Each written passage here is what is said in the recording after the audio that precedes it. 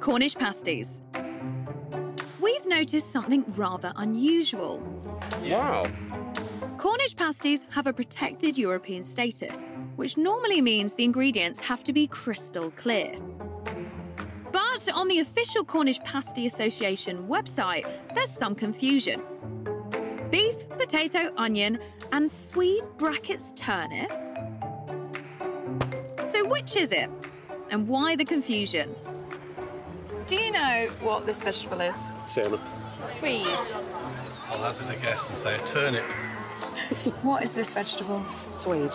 Turnip. Turnip. We put in a pasty. No idea. Some people use them instead of pumpkins, don't they? Beetroots.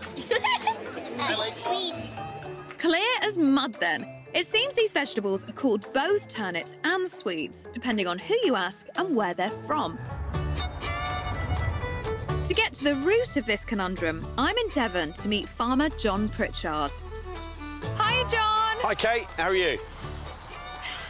Now, John, the nation is confused. There is a vegetable out there, it goes by two names. I need to clear it up once and for all. We can do that. Are you sure? Absolutely. OK, what are you growing in there? Would you like to come and see? Let's do it. Oh, OK. Better view up here. What are we going to harvest? We're going to harvest sweet. Swede. Sweet.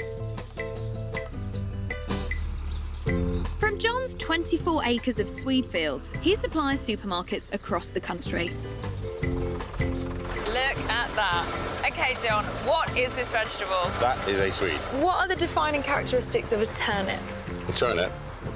Well, I brought one along. He's white at the bottom and purple at the top. So if that's a Swede, which one is in the Cornish pasty? And where has all the confusion come from? Pasty oracle Nina Filt is a third-generation pasty maker, so she should have the answer. Hi, Hello. Nina. Yes. Kate. Come on in. Lovely to meet you. You too. Nina's team produce up to 4,000 pasties every day. First, in goes potato, onion, and our mystery veg. So 1 cup in every single pasty? Yeah. It's a lot of veg in a pasty, isn't it? Yeah, it has to be at least 25%. 25%? Yeah. Makes me want to try one even more. We will. But first, crimping. Crimping, OK. Now, I've heard that this is really difficult to do. Time to bring in the experts. Come on in, Mary. Oh, how nice you are. Darling, I've heard that you are Queen Crimper. I wouldn't have thought so. You're the pro. You've been doing it the longest. Well, I know I have. How long is that? 47 years. 47 years. Oh, my goodness. Right. What do I have to do, Mary? Keep in all the ingredients. Don't leave nothing behind. Don't leave nothing behind. Keep squeezing. You can't hurt the pastry. They don't feel it. That does not look that great, but... Well, but it's very good for effort. First time. Having impressed the ladies with my not-so-perfectly crimped pasty, maybe now they'll tell me the answer to my veg question. This is where the magic happens.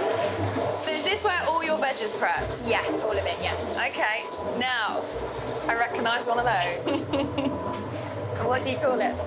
It's a Swede! It is. So why do Cornish pasties, if you look at the ingredients on the packet, it says Swede, but then in brackets turnip? Some people call this a turnip. It shouldn't be, it's a Swede, but there is a lot of confusion. So the problem at the heart of the matter is the fact that this vegetable is a Swede, but is sometimes called a turnip. Yes. Well, that's the southern point of view. The confusion's all down to geography, with people in the south calling it a Swede, while northerners tend to call it a turnip.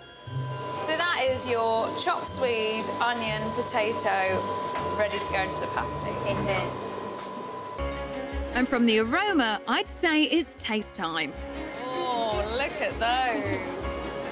Finally, the moment I've been waiting for. That there is a little bit of food heaven, isn't it? It is. That is delicious. Yeah.